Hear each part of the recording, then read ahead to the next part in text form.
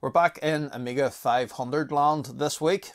This is the machine that I put the accelerator into recently, the 14 MHz clock doubled, 68,000 processor and 1 MB of fast Ranger RAM. But one other modification that was somewhat popular back in the day was to just change your stock 68K processor for a 68010 processor. So I thought, what about if we tried to swap out the 68K PLCC chip on the accelerator for a 68010? Is it going to make it any faster again? I suppose the first question is, since I ordered this from China, is this chip even real? Let's take a closer look at this thing.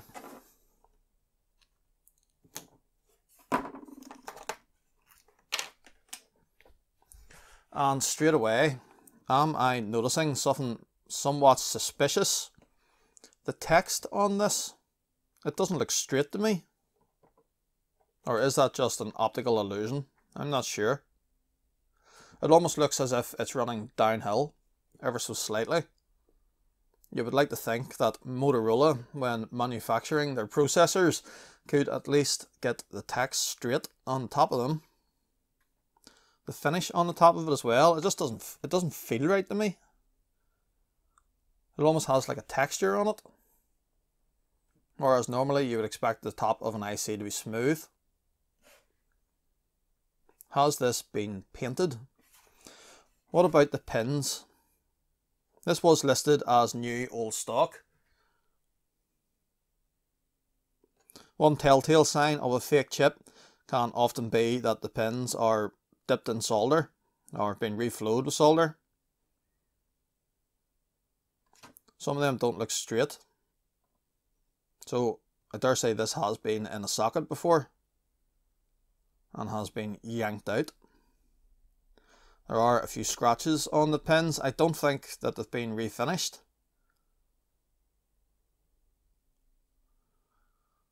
But yeah, I do think this one is suspicious.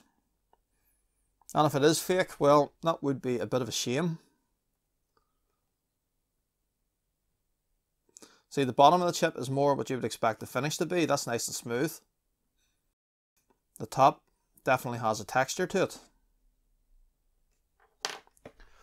I think what we should do is just get it into the Amiga and see what sysinfo tells us, because it does register the type of CPU you have installed.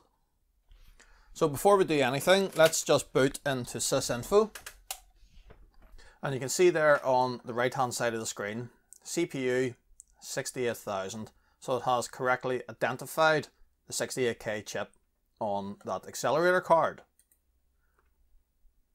After we run the speed test, it tells us it's running at 14 MHz, 1.51 MIPS, 1454 dry stones.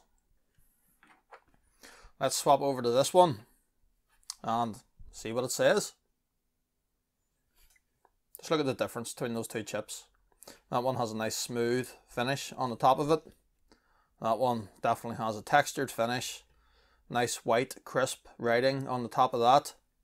And rather dull brown writing on the top of that one. Okay, the chips are swapped over.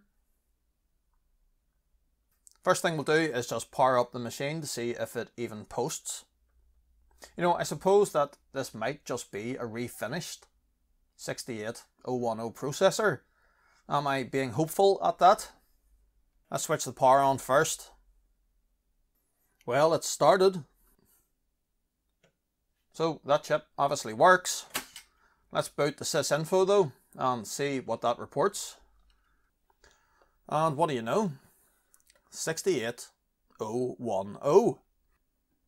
So that is seemingly real. Let's run the speed test. Is it going to be any faster? And yes, it seemingly is. Ever so slightly faster. MIPS have increased from 1.51 to 1.62. Dry stones is also marginally higher. going from 1454 to 1552. Notice that it's picked up the 14 megahertz clock again, but it's seeing it as 14.6 this time. Last time it was 14.2. Yep, same results maintained. I suppose the slight difference there probably just comes down to one of the oddities of sysinfo. It isn't exactly the most accurate benchmarking utility, but everyone recognizes this, so it's just the standard. Right, I have to know, is this a refinished chip? So, cotton buds and IPA test. What I mean by that is that if it's a real chip, like this one here, scrubbing the top of it with IPA on a cotton bud does nothing. But if it's refinished, if it's painted, and we do that, you would expect the paint finish to come off. And no.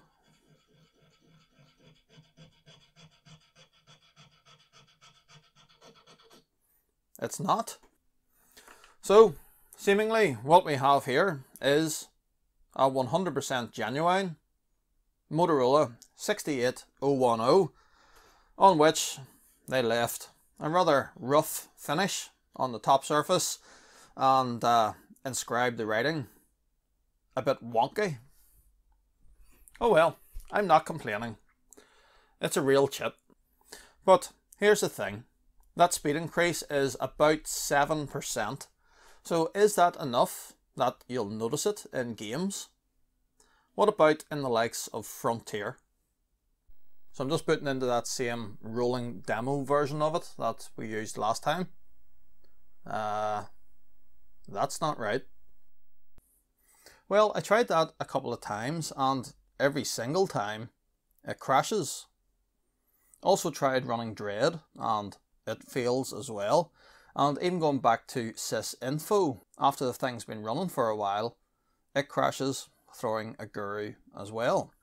Now, one thing I noticed is that the chip was getting quite hot, certainly a lot hotter than the 68K. And what I'm thinking here is that this chip was listed as a 12 megahertz part. Now, okay, we are pushing it a bit up to 14, but you know, that would be fine. What I'm thinking though, is that is this refinished?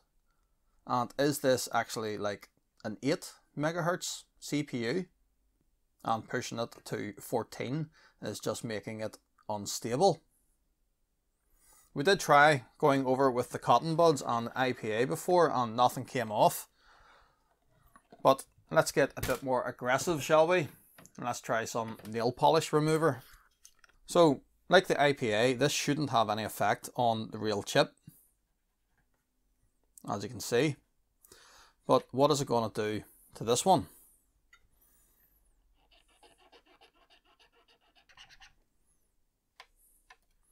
Yep, definitely something coming off it.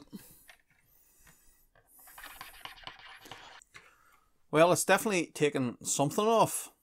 The top surface now feels a lot smoother. In fact, it feels pretty much the same as this one. The text still remains, although it is a bit duller now. But one other thing I've noticed is that you see the likes of the Motorola logo. Well, I can catch my nail in that. Almost as if that has been etched into the surface of the chip. On this one though, that is perfectly smooth. As in, that text there has been printed onto the chip. The other telltale, I think, that this has been laser etched, although I don't think you'll be able to pick it up on the camera. But on each of the characters, there's like a little dot, almost where a laser would have started, you know, etching. And I think that is exactly what we have here. So I dare say this is a slower part. The top has been sanded down, it's been painted and then etched with these part numbers. It almost works though. So I think what we'll do is give it one more try.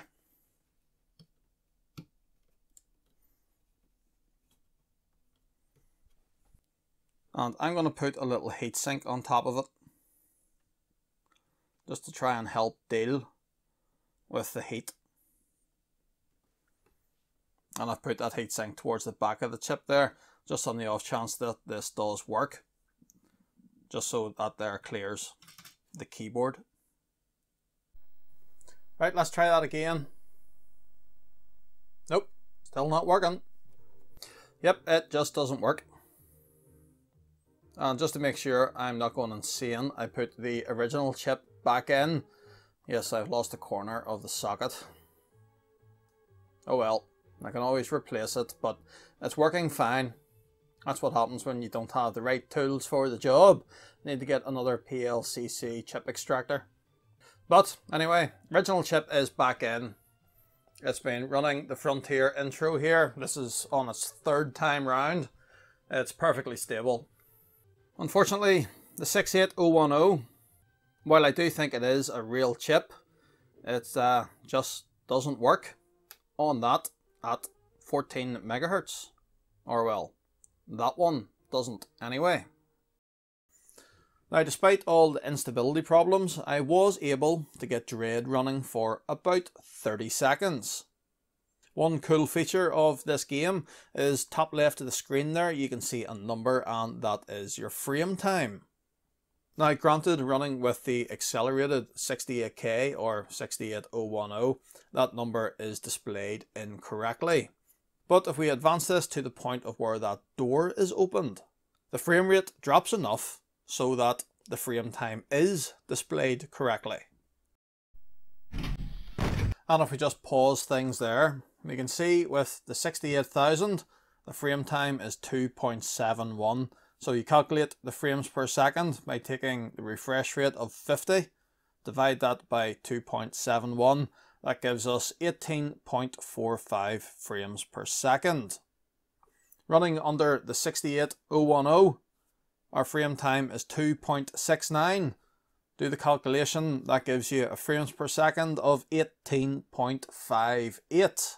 So despite the synthetic benchmark sysinfo showing the 68010 as 7% faster than the 68,000, well, as you can see here, in the real world, in games, there is absolutely no difference whatsoever. Or, well, the difference is so minimal that you will never notice it.